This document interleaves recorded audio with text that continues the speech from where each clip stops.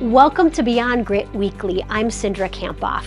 Today I want to talk about the most common inner limit that we all experience: judgment. Judgment compels you to find faults in yourself, your circumstances, and other people. We all judge ourselves and one another, often without recognizing it. In general, we judge in three ways. We judge ourselves, we judge others, and we judge events and circumstances. Today I want to talk about the first one, when we judge ourselves, because I think that's a trap we all fall into.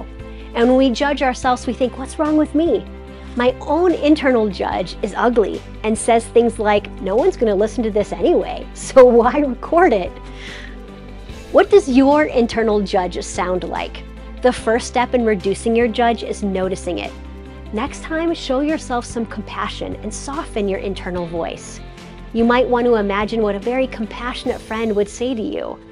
Each time we recognize our judge and soften our internal voice, we strengthen a new neural pathway and reduce our judge and its power over us.